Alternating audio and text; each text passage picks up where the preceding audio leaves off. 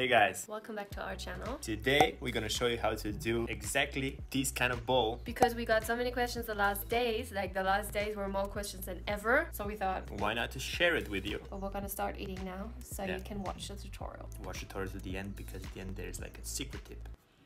Yep.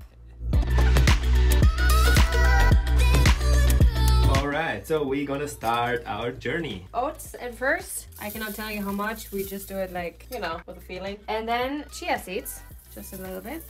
Okay, so now we are doing oats with this whey protein. We are mixing the oats now with this vanilla powder, and it's actually really cool because the oats have this kind of feeling and taste of vanilla, which I really like. Shake, shake, shake, shake, shake, shake.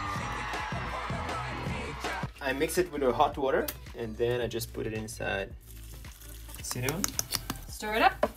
If it starts cooking, we're gonna put the heat a little lower. It just cooks for like 5 to 10 minutes.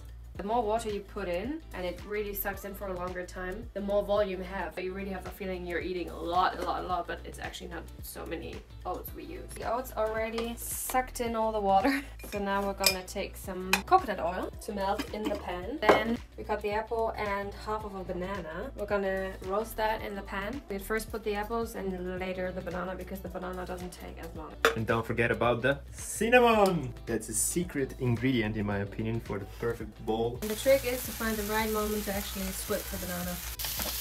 And it smells really nice, and let's create.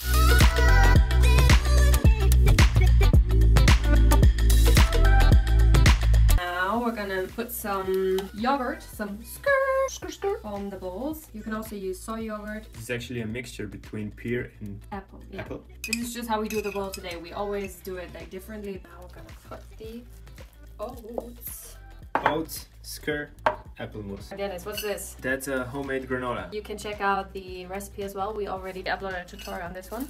And then the roasted apple.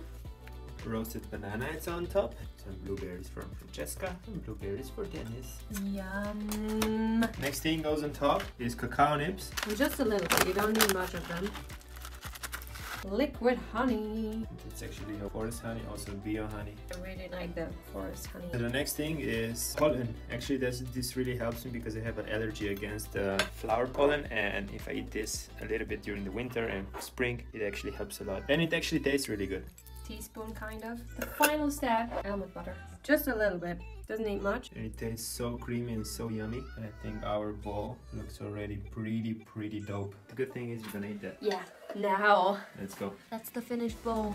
I'm so hungry, guys. Let's eat Okay. it.